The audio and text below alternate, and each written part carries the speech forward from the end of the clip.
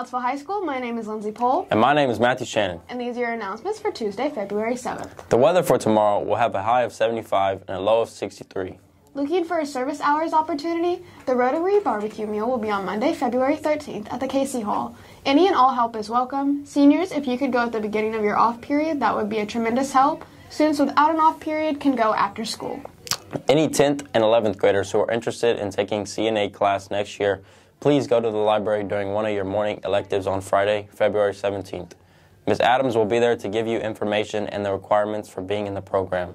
The sessions will be a class period long.